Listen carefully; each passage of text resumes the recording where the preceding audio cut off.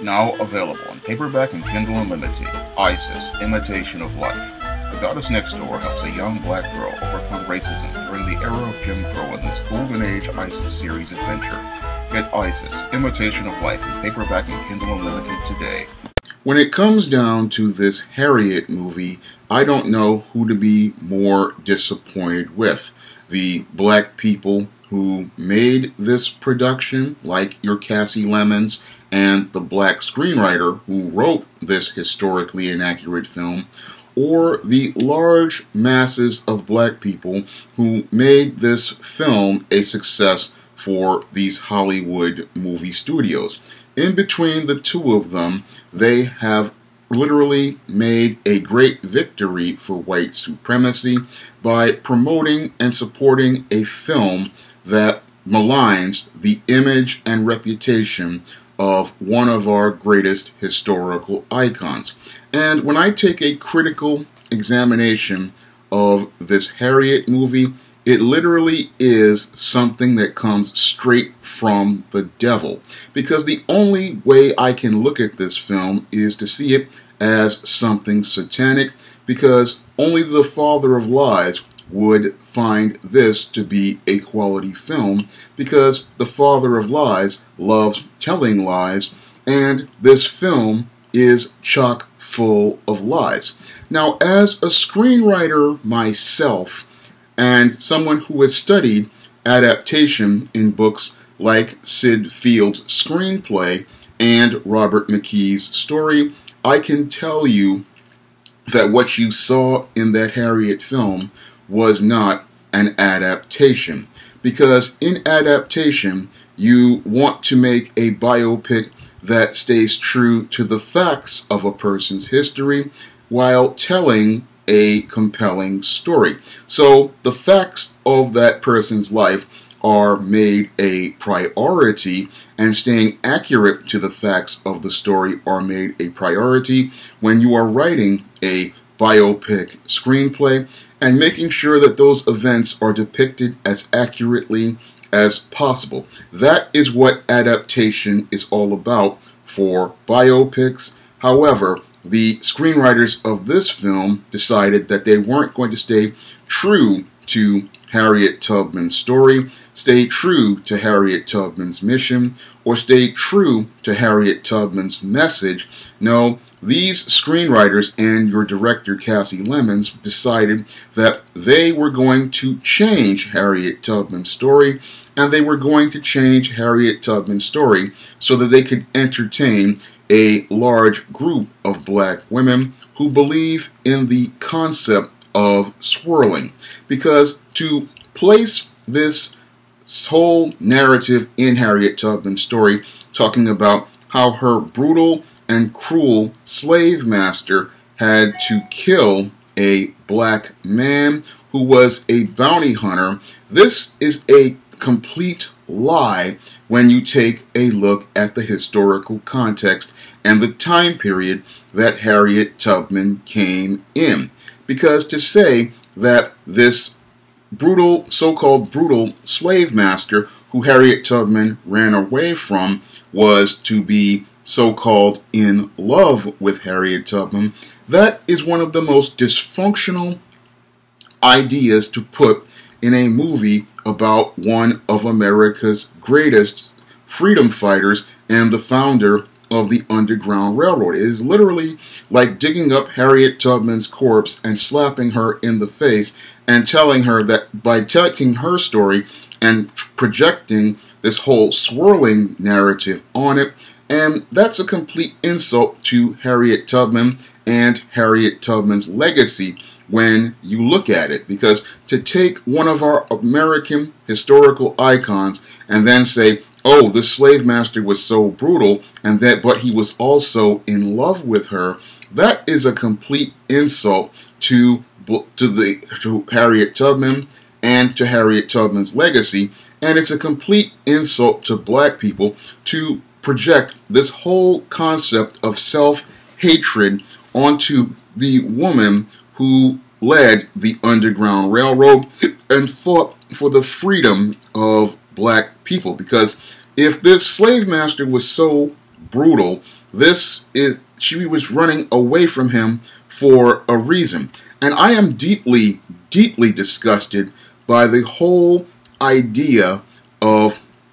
what they did with this film, trying to romanticize American chattel slavery. Because to romanticize American chattel slavery like this just shows how disconnected either your Cassie Lemons and the screenwriters of this film are, or how they have completely sold out. And I believe that they have completely sold out the same way your Halle Berry sold out back in 2001 when she did Monsters Ball, knowing willfully that this film would degrade the image of black females and usher in the entire decade of ratchetness that we are still continuing to deal with, because once Halle Berry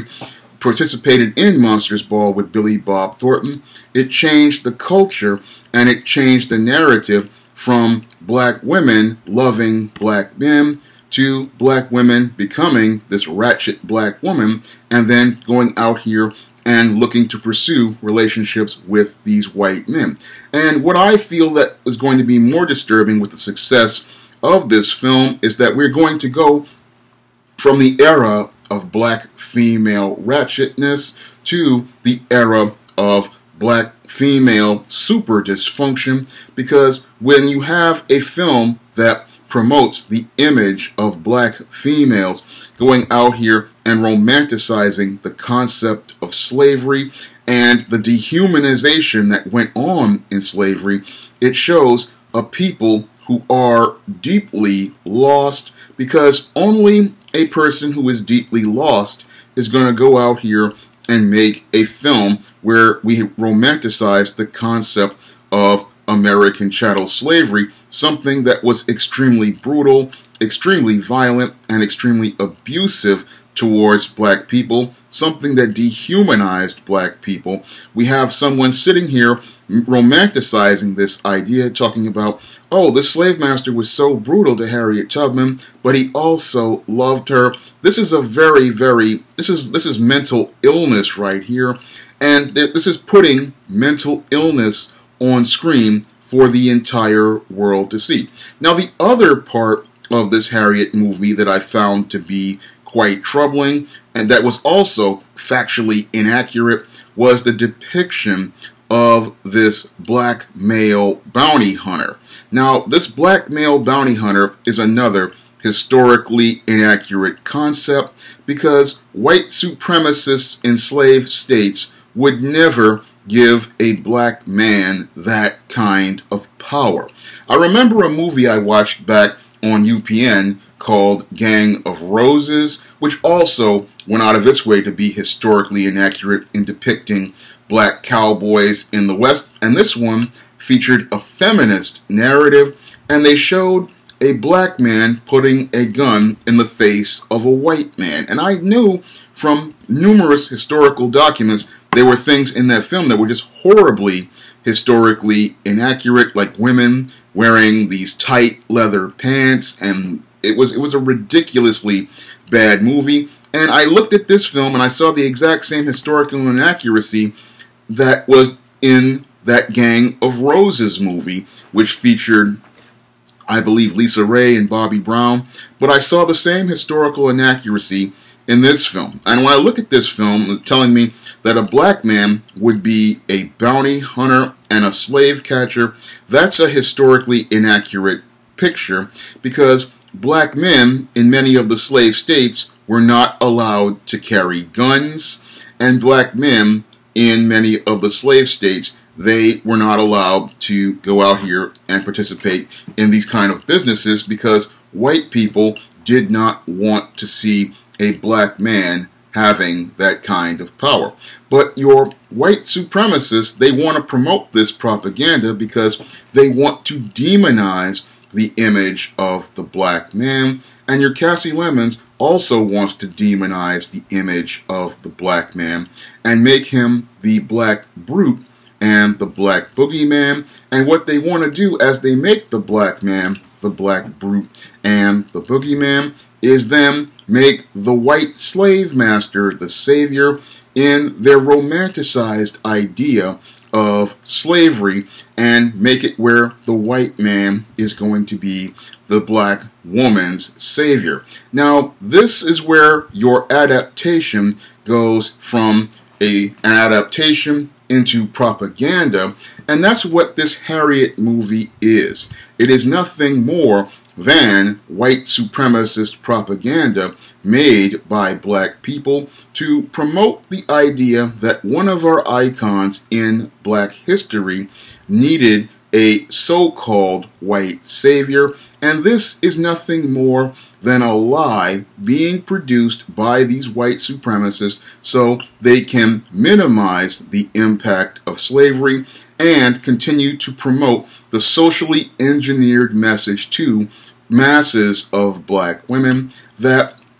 your white man is a savior, your white man is better than your black man, and you, in order to get protection and safety in Western society, you need the protection and support of a white man. And this is one of the most disgusting things about this film, made by a filmmaker who I once had some respect for back in the day, the same way I had respect for Ava DuVernay many years ago when she was doing films like I Will Follow. But when I look at Kasi Lemmons these days, after hearing about this Harriet film, I put her in the same category of sellout that I place your Halle Berry in, and your Ava DuVernay in, and your Alice Walker in. All three of these black women have betrayed the black community, and they have betrayed it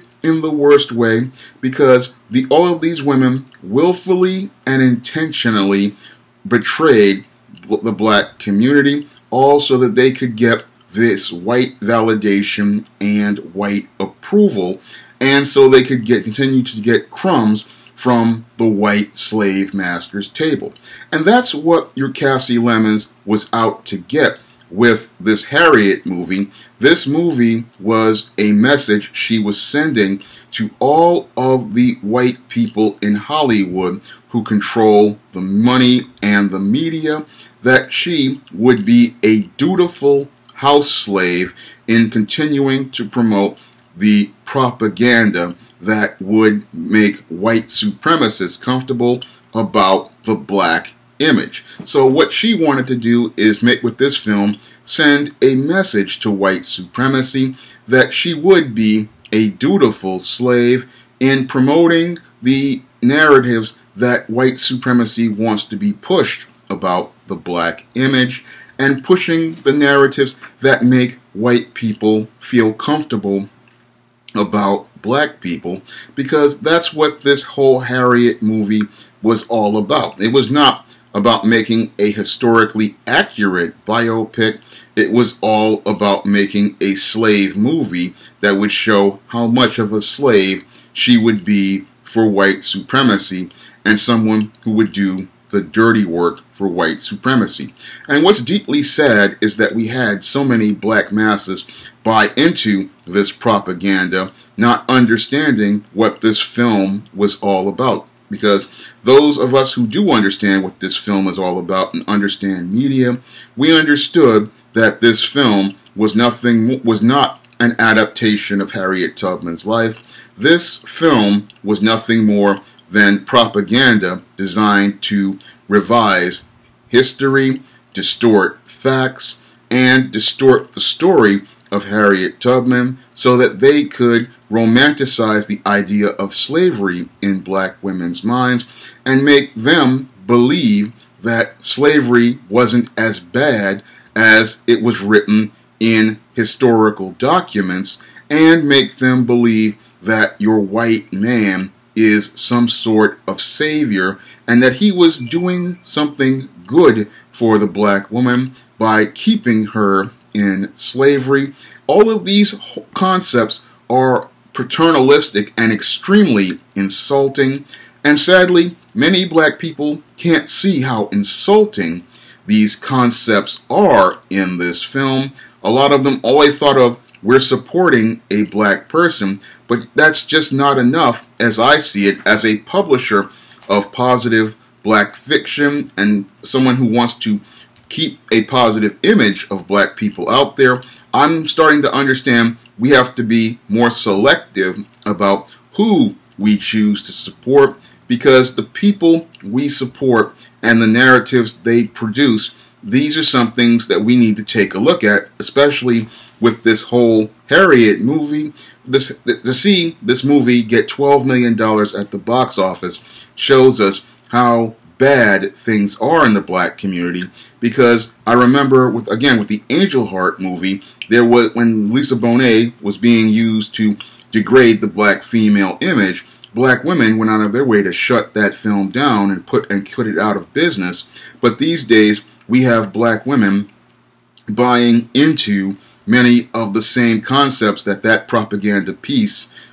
back in '87 are now being pushed in 2019. And sadly, in 31 years, things have gotten worse as related to black people. And Harriet shows us how, instead of us fighting to liberate ourselves and empower ourselves through our own media and our own image, we are being led back to the plantation by a group of house Negroes like those Cassie Lemons and Ava DuVernays, and people like your Alice Walkers and your Halle Berrys, who all want to promote the image of black women walking back to the plantation to be the mammies under the slave masters of white supremacy. And that's really troubling, because your black woman is supposed to be the first teacher of culture, and the culture that we are getting from these black women in Hollywood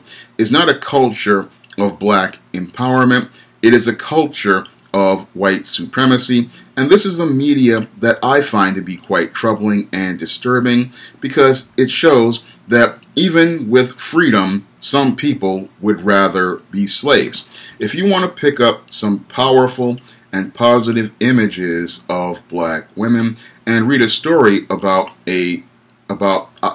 black girl being empowered, you can pick up my book, Isis, Imitation of Life, on Amazon.com. In that story, I took the time to do the research on the era of Jim Crow and talk about the positive things that went on during the era of Jim Crow, like the black-owned businesses and black towns. And in this story, where the goddess next door helps a young black girl who just graduated college overcome racism and Jim Crow, you're going to read a positive story about what black people did during those dark times and how they started walking towards the light that led to their own empowerment. So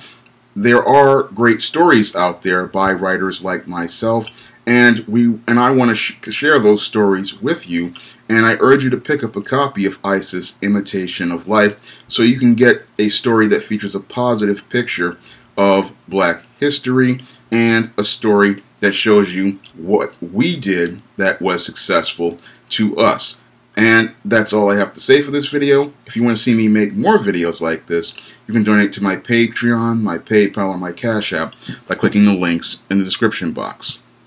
Now available, paperback and e-readers, Isis, Bride of Dracula. The Goddess Next Door and John Haynes team up to take on the Dark Vampire with this action-packed Isis series adventure. Get Isis, Bride of Dracula in paperback and e-readers at online booksellers today.